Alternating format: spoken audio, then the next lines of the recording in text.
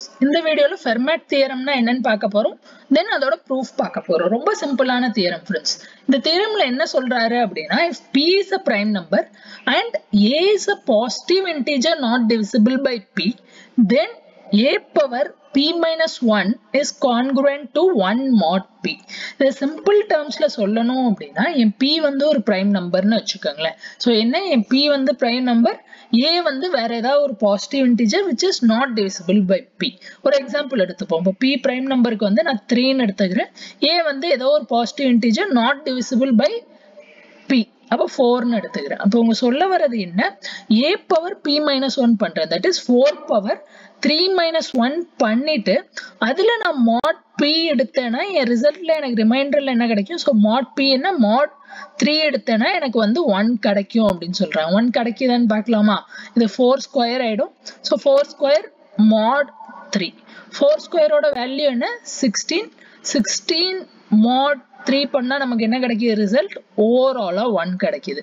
So இங்க நம்ம congruent ன்னு எழுதணும்னா இதோட மீனிங் என்ன அப்படின்னா a power p minus 1 mod p equivalent to 1 mod p. இப்படி இருந்தால் இத வந்து mod ஒரு ரைட் ஹேண்ட் சைடு மட்டும் எழுதிட்டு இங்க வந்து ஈக்குவல் டு பதிலா congruent sign போட்டுடலாம் friends. So congruence நம்ம எப்ப போடுவோம் அப்படின்னா ரெண்டு நம்பரை வந்து mod with respect to same number எடுத்தோம் அப்படின்னா அப்ப congruent symbol போட்டு mod ஏதாவது ஒரு சைடுல எழுதிட்டா போதும். So Fermat theoremல என்ன சொல்ல வராங்க? So p prime number-ஆ இருக்கு, a positive integer-ஆ இருந்தால், so positive integer-ஆ மட்டும் இருந்தா பத்தாது, it should be not divisible by p. இந்த ரெண்டு பாயிண்ட் நல்லா ஞாபகம் வச்சுக்கோங்க. p prime number-ஆ இருக்கணும், a should be a positive integer which is not divisible by p-ஆ இருக்கணும். அப்படி இருந்தால் a power p minus 1 is congruent to 1 mod p. அதுல ஒரு எக்ஸாம்பிள் பார்த்துட்டோம். இதே Fermat theorem-ஓட இது first version வச்சுக்கோங்க. first version-ஓட proof தான் பார்க்க போறோம். Then additional-ஆ bookல last version ஒன்னு கொடுத்திருக்காங்க. last version என்ன அப்படின்னா இந்த p is prime, a is positive integer not divisible by p எல்லாம் ஒண்ணுதான். Then a power p is congruent to a mod p.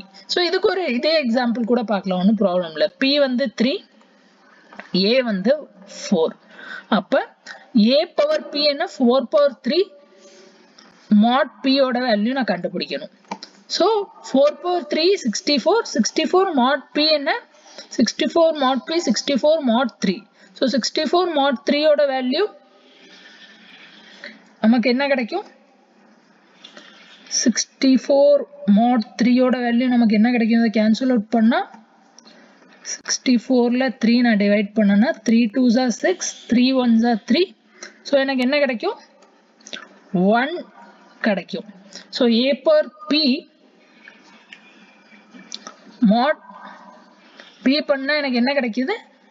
1 கிடைக்குது. இவங்க என்ன சொல்றாங்க? that is equivalent to a mod p ன்னு சொல்றாங்க. a ஓட வேல்யூ என்ன? 4. 4 mod p ஓட வேல்யூ என்ன? 3. so 4 mod 3 ஓட வேல்யூ என்ன? 1. so இதுவும் ஈக்குவலா இருக்கும். so Fermat theorem இப்படியும் சொல்லலாம், இப்படியும் சொல்லலாம். ஜெனரலா கேட்டா இந்த ஃபார்மேட் எழுதி இதோட ப்ரூஃப் தான் நம்ம பார்ப்போம் ஃப்ரெண்ட்ஸ். இது வந்து செகண்ட் வெர்ஷன். இங்க வந்து நம்ம a per p mod p equivalent to a mod p ன்னு சொல்றோம். or it can also be written as a per p is congruent to a mod p. அதுக்கான ஒரு எக்ஸாம்பிள் பார்த்தாச்சு. இங்க முக்கியமான விஷயம் என்னன்னு பாத்தீங்கன்னா ப்ரூஃப் தான் ஃப்ரெண்ட்ஸ். நம்ம ஃபர்ஸ்ட் பார்த்த தியரமோட ப்ரூஃப். ஸோ ரொம்ப சிம்பிளா எவ்வளோக்கு எவ்வளோ சிம்பிளிஃபை பண்ண முடியுமோ அவ்வளோக்கு எவ்வளோ சிம்பிளிஃபை பண்ணியிருக்கேன். ஸோ நான் என்ன ப்ரூவ் பண்ண போறேன்? a per p minus 1 is congruent to 1 mod p ன்னு எனக்கு ப்ரூவ் பண்ணணும். அப்போ ஸ்டெப் பை ஸ்டெப் போகலாம். என் ஃபர்ஸ்ட் ஸ்டெப் என்ன அப்படின்னா I am going to consider positive integers less than p. So p ஓட கம்மியா இருக்கிற எல்லா இன்டீஜர்ஸும் எடுக்கிறோம். அந்த செட்டுக்கு நான் ஒரு பேர் கொடுத்துக்கிறேன் p ன்னு. ஸோ இதுக்குள்ள என்ன இருக்கும்? 1 2 3 and so on up to p minus 1 இருக்கும். So p என்னோட prime number, p இருக்காது, p க்கு ஒரு நம்பர் கம்மியாக எல்லா எலிமெண்ட்ஸும் இருக்கும். Then என்ன பண்ண போறேன் அப்படின்னா இந்த செட்டை வந்து இந்த செட்டுக்குள்ள இருக்கிற ஒரு எலிமெண்ட்டையும் a mod p ஆல மல்டிப்ளை பண்ண போறோம். So செகண்ட் ஸ்டெப்ல என்ன பண்றோம்? Multiply each element in the above set by a mod p. அப்ப a mod p ஆல மல்டிப்ளை பண்ணா இந்த புது செட்டுக்கு x ன்னு நேம் கொடுத்துக்கிறேன். நேம் என்னமோ கொடுத்துக்கலாம் ஃப்ரெண்ட்ஸ், நேம் பிரச்சனை இல்லை. அப்ப a mod p ஆல மல்டிப்ளை பண்ணா எனக்கு என்ன கிடைக்கும்? a mod p into 1 a mod p, a mod p into 2 2a mod p. இந்த மாதிரி போயிட்டே இருக்கும். Then லாஸ்ட் எலிமெண்ட் என்ன இருக்கும் a mod p into p minus 1 பண்ணோம் அப்படின்னா எனக்கு என்ன கிடைக்கும் p minus 1 times a mod p இப்படின்னு எனக்கு கிடைச்சிடும். ஸோ இப்போ எனக்கு ஒரு செகண்ட் செட் கிடைச்சிருச்சு x. இப்போ நெக்ஸ்ட் இதுல நம்ம ஒரு ரூல் மாதிரி சொல்றோம். ரூல் என்ன அப்படின்னா இந்த செட்ல இருக்கிற ஒரு எலிமெண்ட்டும் ஜீரோ கிடையாது. ஏன் ஜீரோ கிடையாதுன்னா நம்ம எடுத்த அசம்ஷன் என்ன a is not divisible by p ன்னு எடுத்தோம். ஸோ அதனால a வந்து p ஆல டிவிசிபிளா இல்ல அப்படின்னா டெஃபினட்டா ரிமைண்டர் ஜீரோ வர போறது இல்லை எந்த கேஸ்லயுமே. ஸோ அது வந்து ஒரு ரூல் நம்பர் 1 வச்சுக்கோங்க, ஒரு இன்ஃபரன்ஸ் நம்பர் 1 வச்சுக்கோங்க. ஓகே, நெக்ஸ்ட் இன்னொரு இன்ஃபரன்ஸ் என்ன சொல்றோம் அப்படின்னா none of the two elements are equal. none of the two elements are equalனா என்ன அர்த்தம்? அந்த செட்ல இருக்கிற எந்த ரெண்டு எலிமெண்ட்டும் ஈக்குவல் கிடையாது. ஸோ அதுக்கு ஒரு சின்ன ப்ரூஃப் பார்க்க போறோம். சின்ன ப்ரூஃப் என்னன்னா I am going to assume ஏதோ ரெண்டு இன்டிஜர் எடுத்துக்கிறேன் j1 k1. So j times a is congruent to k times a mod p அப்படின்னு நம்ம அசியூம் பண்றோம். ஸோ என்ன பண்றோம், ரெண்டு ரேண்டம் இன்டிஜர்ஸ் எடுத்துக்கிறோம் j times a is congruent to k times a mod p where my jk ஓட range என்னன்னு பார்த்தீங்கன்னா 1 less than equal to j less than k less than equal to p minus 1. கொஞ்சம் அப்டிராக்டா தான் இருக்கும் friends theory. ஏன்னா உங்களுக்கு ஜென்ரலாவே தெரியும் ப்ரூஃப்ஸ்லாம் கொஞ்சம் அப்டிராக்டா தான் இருக்கும். ஒரு 2-3 டைம் எழுதி பார்த்தா தான் மைண்ட்ல நிற்கும். அதுக்கு வேற ஆப்ஷனே கிடையாது. ஏன்னா அந்த ப்ரூஃப்ஸ் டெவலப் பண்ணும்போது அவங்க ஓவர் இயர்ஸ் நிறைய விஷயங்கள் ஐட்ரேட் பண்ணிட்டு இந்த கன்க்ளூஷன் வந்திருப்பாங்க. ஸோ நம்ம ஷார்ட்டா படிக்கிறதுனால கொஞ்சம் அப்டிராக்டா இருக்கும். ஓகே, நம்ம இப்போ என்ன ப்ரூவ் பண்ண போறோம்? none of the two elements are equal prove பண்ண போறோம். அதுக்கு ரெண்டு எலிமெண்ட் எடுத்துக்கிட்டேன் jk. ஸோ என்ன அசியூம் பண்றேன், ja is congruent to ka mod p where N j and k values இப்படி இருக்கு அப்படின்னு அசியூம் பண்ணிட்டோம். அடிஷனலா எனக்கு என்ன தெரியும், a is relatively prime to p ன்னு தெரியும். ஸோ நமக்கு என்ன தெரியும், a is relatively prime to p அப்படின்னா என்ன அர்த்தம், gcd of a and p வந்து 1ன்னு அர்த்தம். ஸோ நமக்கு என்ன தெரியும், a is relatively prime to p ன்னு தெரியும். அதனால நான் என்ன பண்ண போறேன்னா இந்த டேர்ம்ல இருந்து a கேன்சல் அவுட் பண்ணிட போறேன். ஸோ அதனால a கேன்சல் அவுட் பண்ணா எனக்கு என்ன கிடைக்கும், j is congruent to k mod p ன்னு கிடைக்கும். ஸோ நம்ம a கேன்சல் அவுட் பண்றோம். ஏனால் a is relatively prime to p, that means aயும் p ஓட gcd வந்து 1. அப்படி இருக்கிறதுனால a கேன்சல் அவுட் பண்றோம். a கேன்சல் அவுட் பண்ணிட்டா எனக்கு மீதி என்ன இருக்கு, g is congruent to k mod p இருக்கு. ஆனால் நம்ம இங்க என்ன போட்டிருக்கோம், k is greater than j for sure ன்னு போட்டிருக்கோம். இங்க நமக்கு என்ன வருது, இது அதர் வேர்ட்ஸ்ல எழுதுனா நான் எப்படி எழுதலாம், அதர் வேர்ட்ஸ்ல எழுதுனேன் அப்படின்னா j mod p equivalent to k mod p ன்னு எழுதலாம். அப்ப இதோட அர்த்தம் என்ன, jயும் kயும் ஈக்குவலண்டா இருக்குன்னு அர்த்தம். ஸோ ஈக்குவலண்டா இருக்கு அப்படின்னு அர்த்தம். ஆனா இங்க நம்ம வேர் கண்டிஷன்ல என்ன எழுதியிருக்கோம், k is greater than j ன்னு எழுதியிருக்கோம். ஸோ விச் இஸ் நம்ம அசம்ஷனே தப்பு. ஸோ இந்த கன்க்ளூஷன் இஸ் இம்பாசிபிள். அதனால டெஃபினட்டாக ரெண்டு எலிமெண்ட் ஈக்குவலா இருக்கிறதுக்கான வாய்ப்பு இல்லை. ஸோ இதான் இந்த ரூல் ஃப்ரெண்ட்ஸ். இப்ப லாஸ்ட் ரூல், இங்கதான் நமக்கு ஆக்சுவல் ப்ரூஃப் வருது.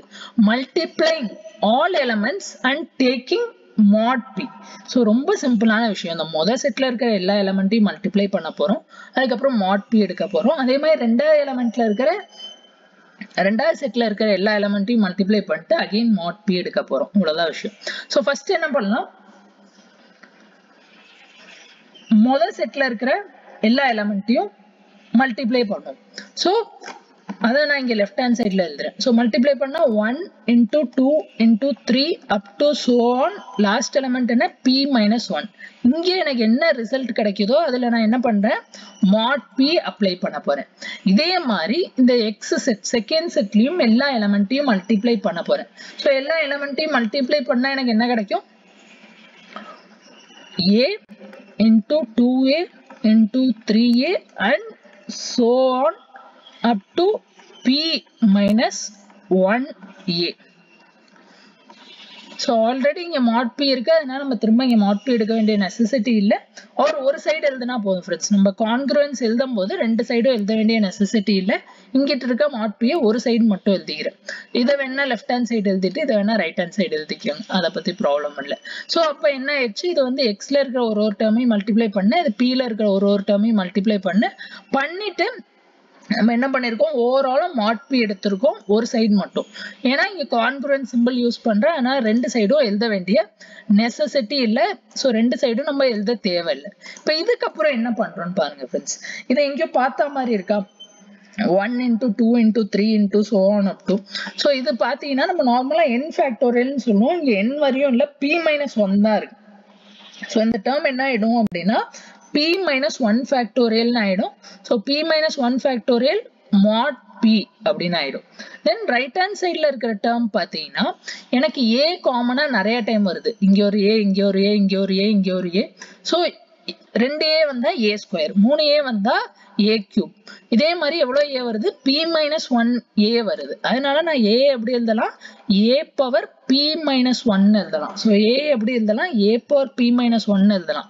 so a வெளிய எடுத்துட்டா எனக்கு மீதி என்ன இருக்கும் 1 into 2 into 3 into up to so on up to p minus 1 இருக்கும் so அது again என்ன அது again என்னோட p minus 1 factorial so ஒண்ணுமே பண்ணல இங்க லெஃப்ட் சைடுல இருக்கிற டேர்ம்ஸ் p minus 1 factorial னு எழுதிட்டோம் ரைட் சைடுல a காமனா எடுத்துட்டு மீதி டேர்ம் p minus 1 factorial னு எடுத்துட்டோம் இப்போ ரெண்டு சைடும் p minus 1 factorial cancel out ஆயிடும் cancel out ஆயிட்டா எனக்கு ஃபைனலா மீதி என்ன இருக்கும் 1 mod p is congruent to a power p minus 1 so நான் left hand side right hand side மாத்தி எழுதிருக்கேன் theorem வந்து a power p minus 1 congruent to 1 mod p ன்னு இருக்கும் so அந்த ஆர்டர் மட்டும் சேஞ்ச் பண்ணிக்கங்க ஆர்டர் முக்கியம் இல்ல just நமக்கு கான்செப்ட் புரிஞ்சா போதும் சோ ப்ரூஃப்ல என்ன பண்றோம் 4 ஸ்டெப் இருக்கா இல்ல 5 ஸ்டெப் இருக்கா இந்த ஸ்டெப்ல என்ன பண்றோம் so first considering positive integers less than p பண்றோம் அதுக்கு அப்புறம் ஒரு டேர்மையும் a mod p ஆல மல்டிப்ளை பண்றோம் அதுக்கு அப்புறம் ஒரு எலிமெண்ட்டும் 0 இல்லன்னு சொல்லிரோம் then none of the two elements are equal னு சொல்லிட்டு